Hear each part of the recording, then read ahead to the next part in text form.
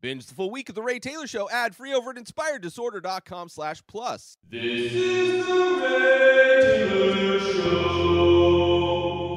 Welcome to The Ray Taylor Show, where I bring you the reviews on the latest movies and TV shows, as well as classic and foreign films. I'm your host, Ray Taylor, and on this podcast, I'll be talking about all things film and television. Whether you're looking for a new show to binge or want to know if that blockbuster is worth the trip to the theater, or just want to hear my thoughts on a classic or foreign film, I've got you covered. So join me every Monday, Wednesday, and Friday for new episodes, and let's dive into the world of film and television together. On this episode, I am talking about the 2003 film Battle Royale II, Requiem. It is the follow-up to the first Battle Royale movie. If you couldn't put the context clues of the number 2 together, that is what I'm doing. The sequel to the movie that I reviewed last Wednesday, Battle Royale. Had no idea there was a sequel to the movie until I looked up Battle Royale, saw there was a sequel. I was like, well, I got to review both of these movies. So that's what I'm doing. This movie, directed by Kenta Fukasaku as well as Kenta Fukasaku. It is written by Koushun Takami, Kenta Fukasaku, and it stars Tatsuya Fujiwara and Ai Maeda. This is a movie takes place 3 years after the failure of the last Battle Royale program. The second act is forged. The people in Japan forged a second act, and a class of students are sent to an island with one objective: to kill the international terrorist Shuya Nanahara, who was one of the survivors of the last Battle Royale from the last movie. Overall, not as good of a movie as the first film, sadly, but definitely takes the story in a very interesting way, interesting direction. Leans into kind of the war aspect. I mentioned in my review of the first film that it almost was like a war movie, but told in a very unique way. And this movie leans a lot more into that, kind of making the war aspect on the nose a little bit more heavier-handed in this one.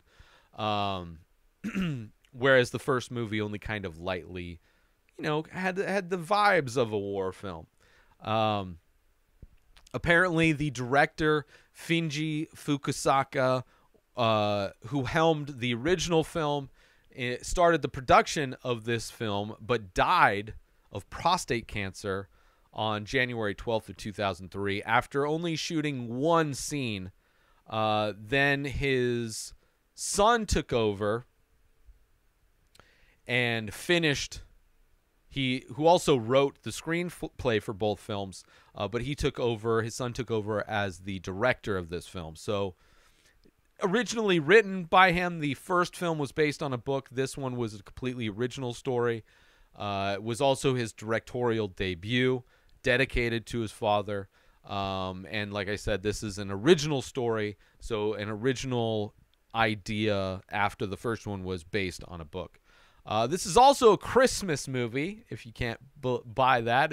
For those that love to highlight the most obscure movies and label them as Christmas movies, this is a movie that does take place during Christmas, although aside from it being mentioned at the beginning of the movie that it is taking place during Christmas, there's no sign of it being Christmas. But for those out there that, like to say Die Hard is your favorite Christmas movie, or Lethal Weapon, which I do consider both of those Christmas movies. They at least have Christmas themes going through them. Very LA types of Christmas themes, where obviously it doesn't snow in LA. But this is a Christmas movie too. And it's this movie kind of trying to communicate the larger themes that the first movie was trying to communicate, but in a little bit more heavier-handed way. And And in this one, you have kids fighting wars, right? The idea of kids fighting wars, and in this one, it kind of leans into that idea. The kids in this movie also look older, unlike the first movie that really they looked like young kids, which just added to the kind of craziness of the first movie. And also in this, they're wearing like camouflage. They're wearing like military type uniforms instead of school uniforms. So the imagery isn't nearly as effective as the first movie, where you had actors that looked young, like they looked like young kids in school uniforms fighting like they're in combat, right? Where the juxtaposition made the ideas of what that first film was trying to communicate much stronger with that imagery of like children doing these horrific things. Where in this movie, because they look older and they're dressed to look like they are part of the military, it doesn't have that same kind of visceral effect as the first movie does. But like I said, this movie takes place 3 years after the events of the first movie, right? And now the kid that one of the survivors of the first movie is now kind of a leader of an anti-battle royale terrorist group called the Wild Seven, right? The adults end up passing a new act that is called the Millennium Anti-Terrorism Act, which is also known as Battle Royale II. There's new rules involved with this Battle Royale, and so it's Shuya is at war with all of the adults who are forcing kids to murder each other, right? So this movie is really trying to, and I read that the intentions of this movie were trying to get you to sympathize with somebody who is a terrorist, which I think this movie does. And there's definitely movies out there that make you sympathize with somebody who is labeled a terrorist but is actually trying to do good in the world and trying to expose things. Like the idea of a terrorist kind of depends on your perspective, right? Some people, like in America at 2023, a lot of white supremacists and Nazis, neo-Nazis in America would consider and do consider domestic terrorists to be patriots. Right? They literally celebrate people like Kyle Rittenhouse, who murders protesters.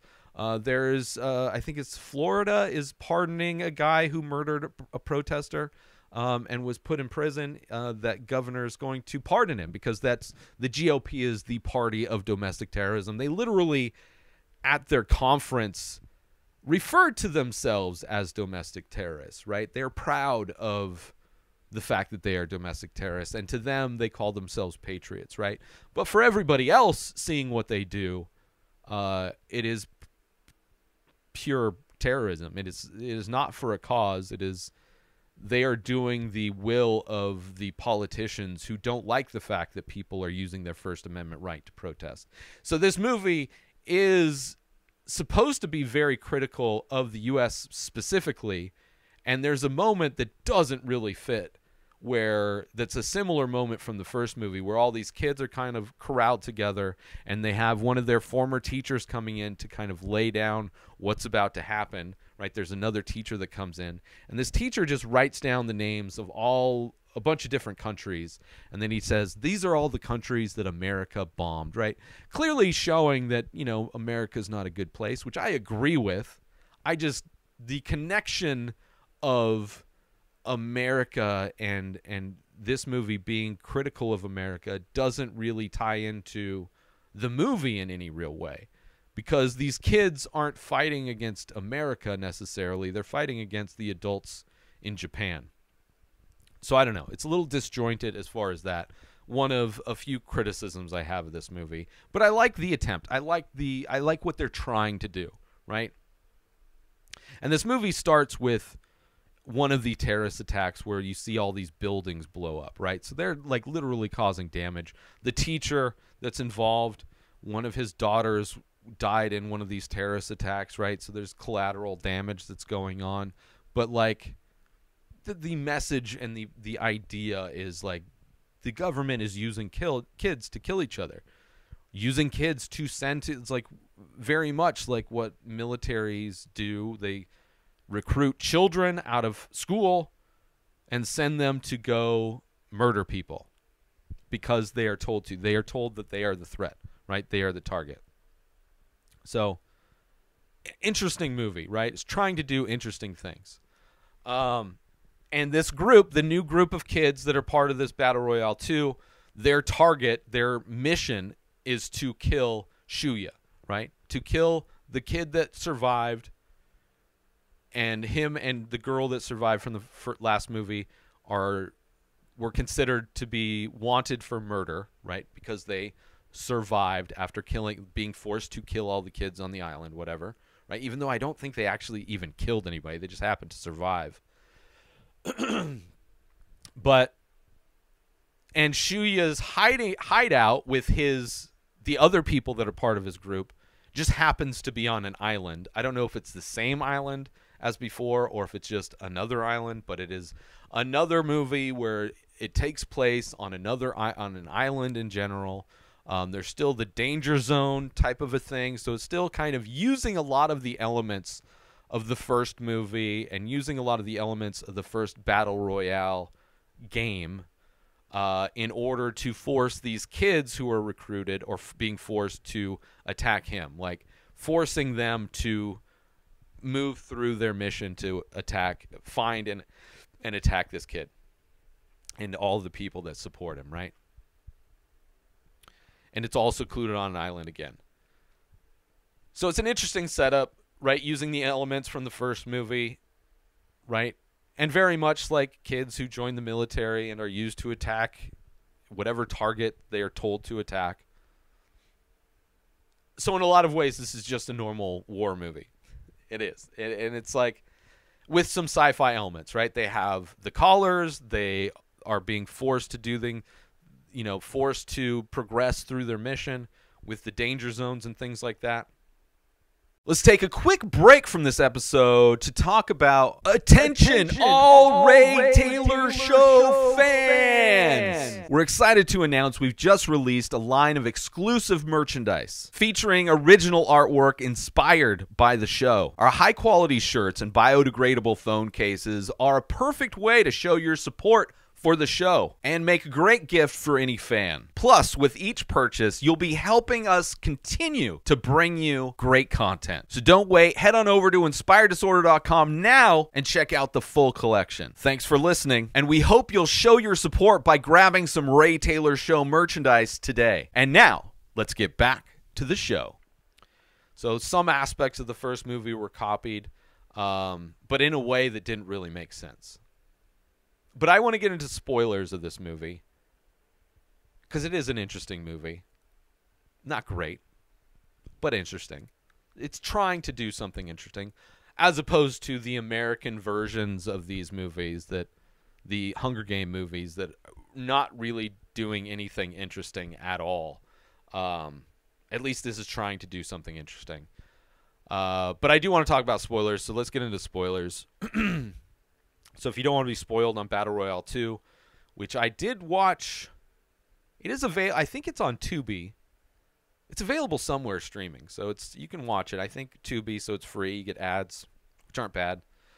Some of the setup of this movie is kind of confusing, right? Because you have the daughter of the teacher from the first movie, the weird teacher that didn't make sense, like his relationship with the girl that survives, like they have a weird relationship. It doesn't really go into what kind of relationship they have. And he had like a painting where she is like the main character and everybody else in the painting's dead. And his daughter thought that that was a painting of her, but it wasn't. It was of this student that he has. But this daughter of the teacher, to find out why her dad was obsessed with this girl, decides to register to sign up for the next Battle Royale. So part of it is like you can like register, you can sign up to be part of the Battle Royale, but then also the school that she goes to, which is also kind of a school of misfits, which the first movie wasn't. her class gets chosen. So I don't know if her class is chosen because she signed up, or like it's just like how the kids are chosen to be part of this doesn't really make sense. So either way, it is what it is. Not clear. And they're problem kids for sure in this one. And instead of like the first movie where it keeps cutting back and you see how these kids were all happy playing basketball and everybody's like happy and cheering them on the side, and the guys are happy playing basketball. This one, all the kids, because they're trouble kids, they're playing rugby, right? So it's rougher and they're angrier, right? Which is fine. And they all look older, right? Instead of looking like early teenagers, right? Like middle schoolers, like they're supposed to be 9th grade. They all look like they are, 18 to 20, right? They all look older. So they all look like the transfer students from the first movie that clearly were older than everybody else. Like everybody in this movie looks like those transfer students. They look like young adults more than children. And they're dressed in camo and all that kind of stuff. So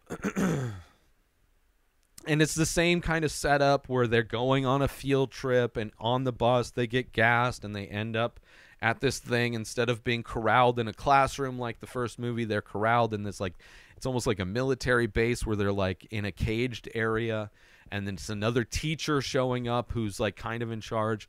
But for some reason the teacher has like a necklace on as well, so it's like it's unclear if that teacher is being coerced to be part of this as well. It kind of confusing. And then there's this line while they're all corralled, like where they're told to choose what side of the line they're going to be on, right? If you're on this side of the line, you're going to fight, and if you're not, then you're not going to fight. But it's like an illusion of choice, because if they don't choose to cross the line, then they're just killed anyway. So kind of a useless thing to be part of this, and you end up getting a very similar scene to the first scene where like people don't want to do this. Some people die in the classroom, right? You see the necklaces go off. And there's also a part of this, one of the other rules that's changed is that you are paired up with somebody, and if your partner dies, or if you're separate, if you're too far away, if the distance between you and your partner is too great of a distance, then your necklaces will go off. You start to go off if you don't get back in time, right? Which doesn't make any sense. Like if they want to use these kids to succeed in their mission, for every kid that dies means both kids die. And if one kid is unable to move forward, I mean, in that way, it would cause them to make sure that they push each other forward so that one doesn't fall back and get killed, right? In some ways, trying to motivate them, I guess. But at the same time, it just means that twice as many kids are going to die. Which it's just so kind of, it's an interesting rule, but ultimately doesn't make that much sense. Teacher brings up all the countries that the U.S. bombed, which, I agree with, right? Like America overthrows governments all the time. We bomb countries all the time for resources, right? For oil or other resources, right? We're not a very good country. I 100% agree. I just don't understand how that criticism has anything to do with this movie. I would have liked that to be tied in, because I do agree. I agree with what they're saying about America, but of course, I don't know. And the teacher in this, overactor, way over the top, very cartoonish, like just feels so disjointed from the rest of the movie. And this teacher also has a fixation on a girl, which I mentioned earlier, ended up being his daughter, but is still like another teacher with another kind of like weird fixation on a girl. Like there's a scene where he's like holding the picture of her, and but we find out that it's his daughter, so it kind of makes sense, I guess. New rules. It's definitely more like war. The goal is to track down and kill the terrorist leader, Shuya. They're dressed like soldiers. They all have like protective gear and guns. Like they are all soldiered out, as opposed to the first movie where they just have their school uniforms and random stuff in a bag. So it's a lot different as far as that's concerned, and it's far more just like a draft. Like if a government were to draft kids for a war and send them on a mission to kill a terrorist. I mean, that is basically what this movie is in some ways. And it all takes place on an island again, right? They have a specific mission. It's not just like kill everybody. It's like, we need you kids. You kids are going to go kill this guy. And they have like, here's the route you need to take, right? And it starts with them all on these boats, these like inflatable boats, motor boats that are going to this island. There's still danger zones. And before they even get to the island, 12 people die. Like, as they're approaching on these boats, they get shot. And, of course, where their approach is like D-Day, right? A horrible place to kind of get to land. Like, it's a place where it's a situation where a lot of people are going to die. It's like they're coming in these boats to a beach, and then there's these cliffs. And on top of the cliffs are where the gunmen are. So they're able to just pick them off as they're coming in from an elevated situation. It's like, it is the dumbest place to have these kids get onto the island. Definitely has that D-Day, even the Saving Private Ryan, except for the majority of kids die in the boats before they get to the land. Once they get to land, somehow very few of them die, which is kind of amazing once they get to land. Let's take a quick break from this episode because I want to promote. Are you looking for a way to take your love of the Ray Taylor Show to the next level? Look no further than Inspired Disorder Plus. As a member, you'll get access to a whole host of amazing perks, including the full week of shows, ad-free in both audio and video versions, a live painting archive, early access to the many faces, members-only discounts and deals, a podcast back catalog with over 600 episodes. But that's not all. As a member, you'll get access to my personal blog as well as my creative writing. You'll also get the chance to ask me anything you want. With all of these benefits and more, Inspired Disorder Plus is a must-have for any fan of the Ray Taylor Show. So don't wait. Go sign up now. Head on over to inspireddisorder.com/plus and start enjoying all of the amazing perks of the membership. And now, let's get back to the show. The pairing does, you instantly see once they start dying in the boats that the whole pairing rule, where if your partner dies, then you die, doesn't make any sense. Like, boats blow up. It just seems like they don't want, it seems like whoever came up with this idea doesn't want them to succeed.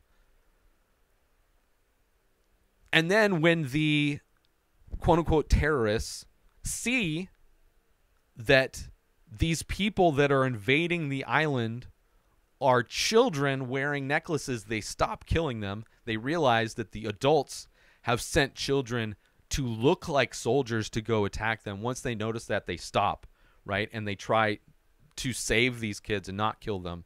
And they get to a point like they get them into a place, right? Kids come in, and some of them have died already, right? Before they notice that these are kids with necklaces on that are being used by the adults again. They get to a place and they drop an EMB, they call it, which I assume is an electromagnetic bomb. Right? Normally they call EMP electromagnetic pulse, but it shuts down all of their necklaces, right? So again, they get hacked, and you see like the control center where all the adults are, where the teacher is, how they no longer have monitors on these kids, right? And it's because the quote-unquote terrorists want to tell them, it's like, listen, you're being used by the adults. We are fighting the adults because we don't like that they are using us as cannon fodder, using us to fight their wars, using us to kill each other, right? You need to be on our side. So they try to recruit them. And of course, some people are like all in. Other people are like, we need to complete our mission. This is what we're here for. So kind of an interesting thing. Also has very much Peter Pan and the Lost Boys vibes, kind of like Hook in some ways, right? They eventually joined forces, most of them. And all the whole terrorist group is just a collection of all of the kids who have survived the previous Battle Royale games, right? Before they pass Battle Royale 2, all of the kids that survived that are part of this terrorist group that are fighting against the adults, including the kid from the beginning of the first movie, the girl who has the braces and the creepy smile holding the stuffed animal. She is part of their group too, and she gives her creepy smile, which was a fun little cameo to have. It's like, oh, the creepy smile girl's in this one. I enjoyed that, right? Still has the braces on. The kid, the leader, does a live stream speech to rally all of the children of the world against the adults. Pretty decent speech, right? I buy him as a leader. And you see how so many of these elements of the first movie and this movie were used in the Hunger Games, but in a completely horrible way.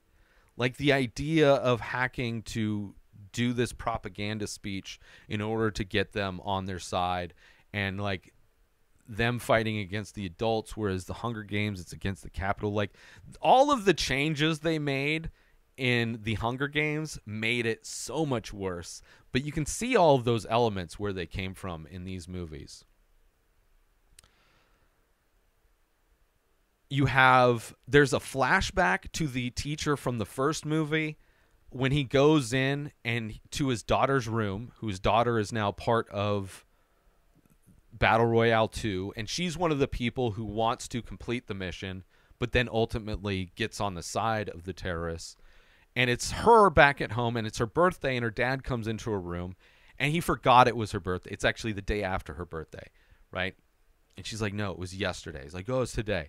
And then he's like, as he leaves, he's like, I guess I should just do this, like pointing to his head like he's got a gun to his head. It's like, I guess I should just kill myself. You'd probably be happy with that. Like a really shitty dad. First off, forgetting your daughter's name, then like arguing with your daughter over their birthday, trying to gaslight her into like, oh no, your birthday's actually today. I got it right. And then it's like, oh, I guess, and then using this kind of, you know, this thing's like, oh, I should just kill myself, right? This is what you probably want, right? You'd be happy if I did that. Like just a horrible, horrible dude, which doesn't, it's like, it's so insane. It's so insane. Just so like out of place in the first movie and in this movie. It just, I don't know. It's not nearly as much of a battle royale movie as just kind of a straight up war invasion type of a movie. The majority of the time it's the terrorists just trying to survive. It's them being attacked, first being attacked by the kids. Then they kind of, hey, you're one of us. You're being used the way we were being used. We should team up to fight against. And then they send actual soldiers, actual adult soldiers. So most of the movie is just these people on this island constantly being attacked, trying to survive as the adults try to kill them all. And then, of course, some escape. You know, so there could be a third movie potentially. I don't think there would be, but there could be. I wouldn't mind it, especially if, you know, I think there's interesting stuff there, but ultimately definitely not as good as the first movie. The first movie is very provocative. The imagery, the juxtaposition of these young kids in school outfits just doing horrific violence that is something that kids are being used to do to fight wars for people that don't care about the kids, that are doing it thinking they're doing a good thing for the world, but in reality most of the times wars are fought for resources so people could get rich. It is ridiculous how humans treat children, how humans treat each other. So it was an interesting follow-up. It was good. I didn't mind it, but could have been way better. And, you know, if this was set up in a city instead of on an island, which, of course, I'm sure would have required a much larger budget to make it take place in a city, but would have been epic if it took place in a city rather than just back on another island. The teacher character made no sense. So if they change that character in some way to make it make sense. The kid who was the leader, he's a good leader. I bought him as the leader. You know, I would have loved to see them and their base a little bit more. And, like, before them getting attacked, just to see what their plans are and see, like, what their bigger ideas are instead of just we're taking on the adults. But we don't get much of that. It just felt like there was a lot of potential in this movie for it to be a better movie. But, you know, I liked it. It's not horrible. But I want to thank you for all tuning in to this episode of The Ray Taylor Show. I hope you enjoyed my thoughts on Battle Royale 2, Requiem. Don't forget to tune in every Monday, Wednesday, and Friday for more movie and TV show reviews. And join the conversation by leaving a comment or rating on your favorite podcast platform or over on youtube.com/inspireddisorder. Until next time, enjoy the show. New episodes of The Ray Taylor Show come out every single day. Subscribe on YouTube and everywhere our podcasts are found. Binge the full week over at inspireddisorder.com/plus. Buy Ray Taylor Show merch over at inspireddisorder.com. Have a wonderful day, everybody. Peace out! Today is the day where you wake up and you realize that everything that you've been dreaming about, everything that you've been wanting, every goal and wish and hope that you've ever had can become real. Dreams can come true. What you manifest in your mind, you can bring to reality.